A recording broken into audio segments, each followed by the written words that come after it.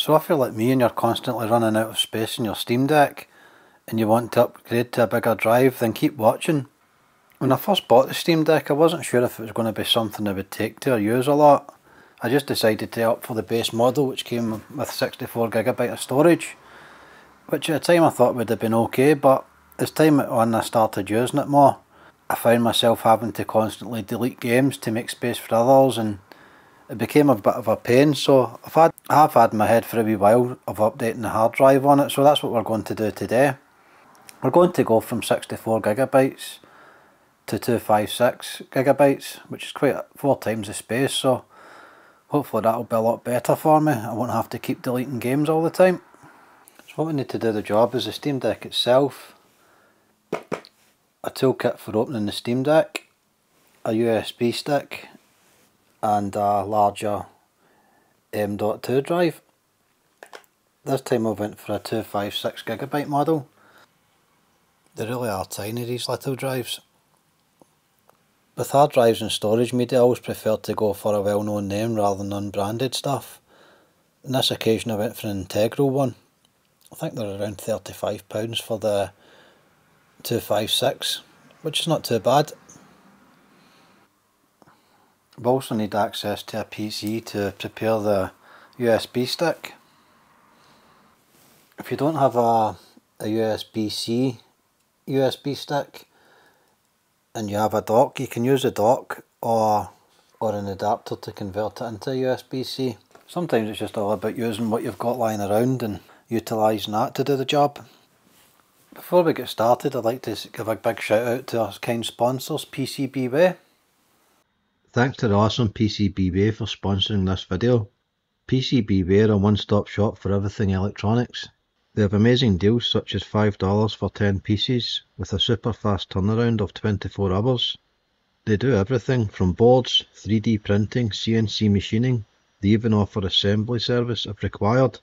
One of my favourite sections is the shared projects bit. You just never know what cool stuff you will find in here. And don't forget there's a generous $5 bonus for new sign-ups. You can find the link in the description below. So what we'll do now is we'll head off to the PC and prepare the USB stick.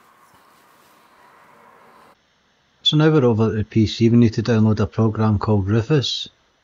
This is a program that will help us put the image onto the USB stick and the image itself, which you'll find from the Steam download page.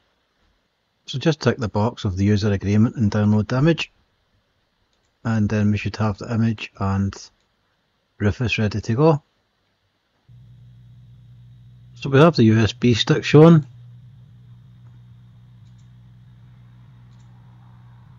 and then we want to select the image, and once we've done that just press start, OK, and just let it run its course now.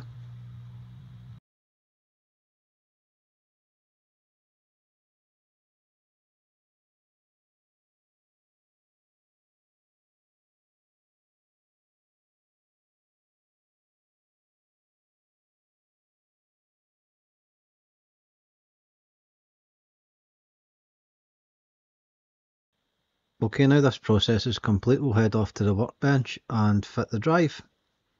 So let's make sure we're powered down and we'll disassemble it. So we'll remove the 8 screws holding the case together.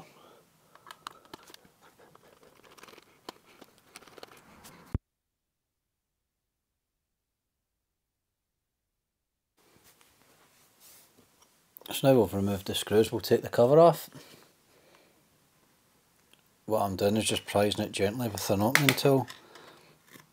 I wouldn't take a screwdriver or anything to it, otherwise the plastic's quite soft and you'll probably end up damaging it.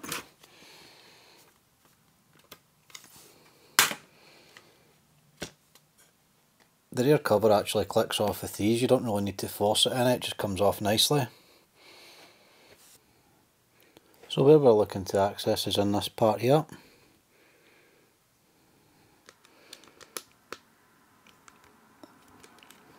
We'll remove the 2 screws holding the shield on.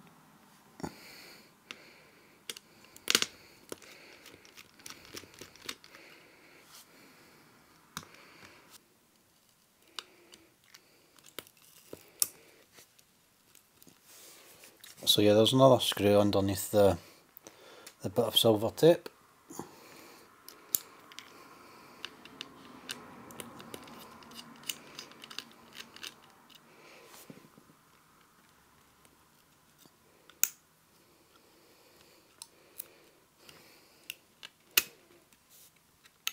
Now that lifts off rather easy. The part we're replacing is located here. There's a single screw holding it in, but before we go ahead and remove this, what we'll do is we'll disconnect the battery just to make sure there's no power going to it.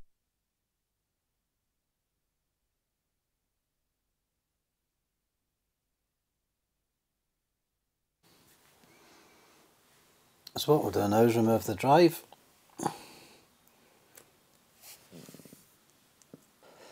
So what we'll do now is remove the heat shield from the old drive and put that in the new drive before we fit it.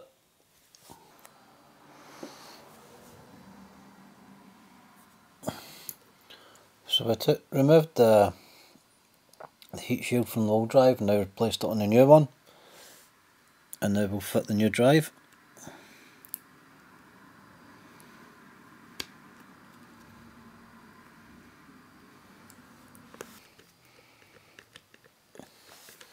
Just be aware not to over tighten the screws when you put them in. I just put them in till they're just hand tight the very first time. I don't need to over tighten them. The good thing about the Steam Deck is it's all modular inside, so should anything go wrong, like a micro switch or anything, it should be all easy to replace, which is good. So let's not forget to reconnect the battery. Just a case of sliding that back in.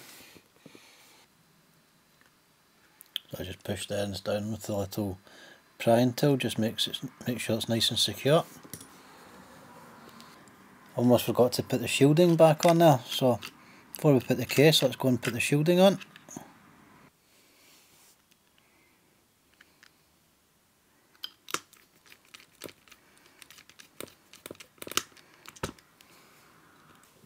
So now the heat shield's back in place, we'll go and put the rear cover back onto it.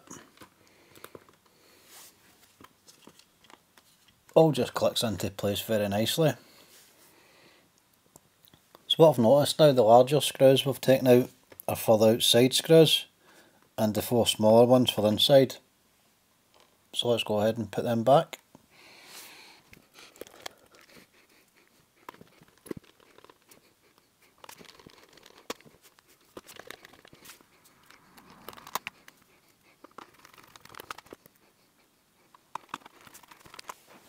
So now all the screws are accounted for and put in their correct place, we'll install the OS onto the fresh drive.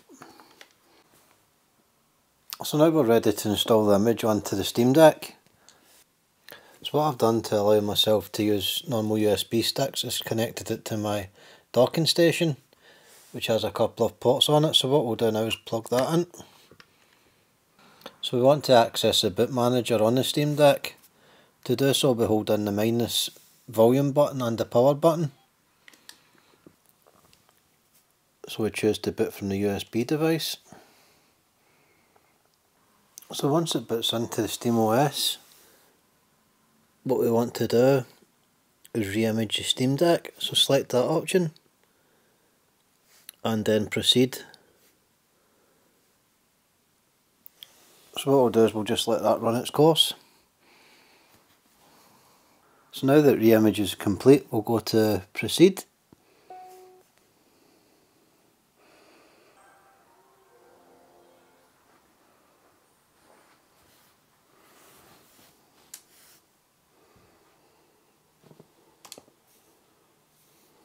So this is now signed in. Let's go and check the storage on it just to make sure everything's okay.